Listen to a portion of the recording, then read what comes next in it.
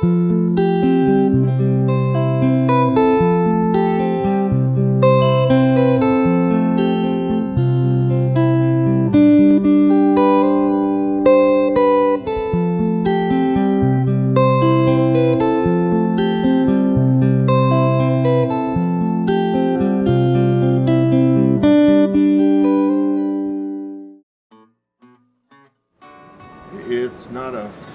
not an easy way to make a living.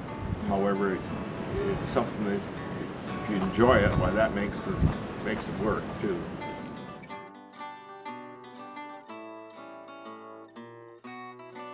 I always enjoy harvest. Probably is the most enjoyable time. Planting is real challenging because you're dealing with a lot of variables, and that's that point of the process is when you enable yourself a profit is by having good stands of corn, weed-free and fertilized right.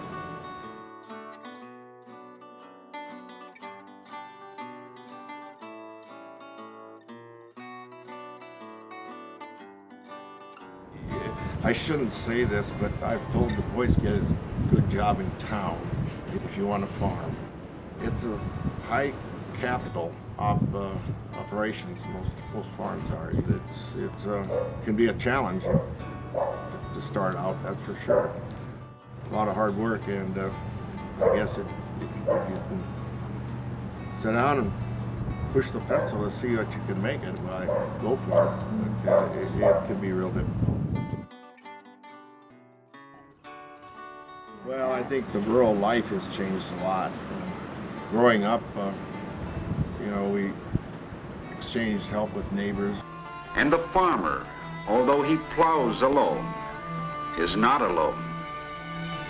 His life is tied in with the lives of many others, and he in turn depends on all of us. Definitely can do, one person can do a lot more work than he did in the 50s, that's for sure.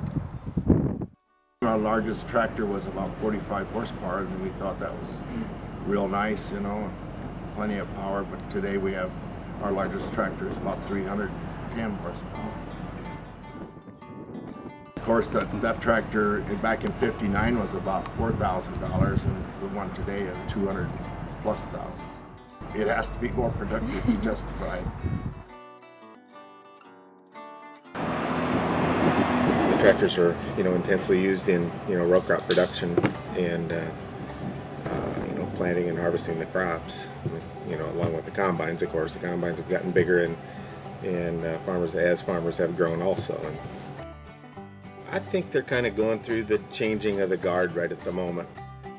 You know, I'm almost 50. I started in this business when I was about 19. A lot of the guys that I dealt with, you know, when I first started out in this business are retired, and they're gone, and their sons or neighbors have taken over their farms, and so those are the, you know, those are kind of the bread and butter guys that are buying that kind of equipment.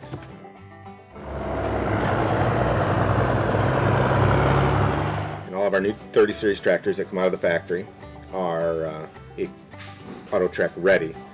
And basically, you just take a computer screen and a GPS receiver, plug it in, and it works.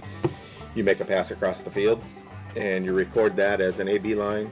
You turn around at the other end of the field, you hit a button, and the tractor driving itself.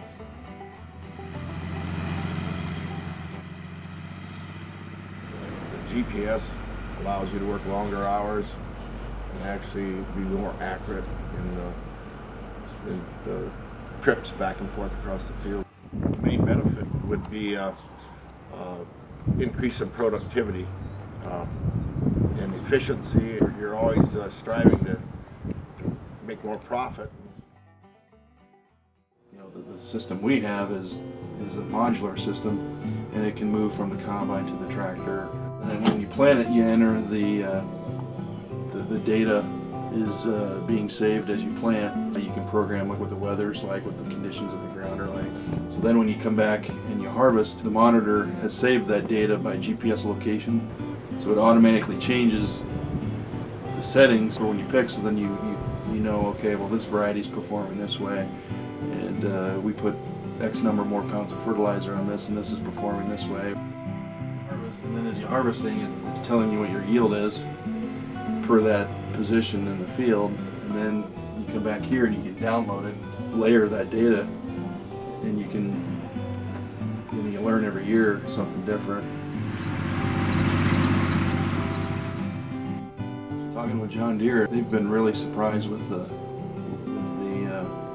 auto steer, especially the universal. They didn't think it was going to be that big as big of a seller as it has been for them, but they're just overwhelmed with the people that are buying it and using it. Well, actually, we've had in the last 3 years probably record sales. The farm economy in Iowa and in the Midwest is thriving. I would expect to see further consolidation. And with the equipment that's available today, you can cover more acres, and that's going to be ongoing, I think. You have to be prudent and well managed to survive it.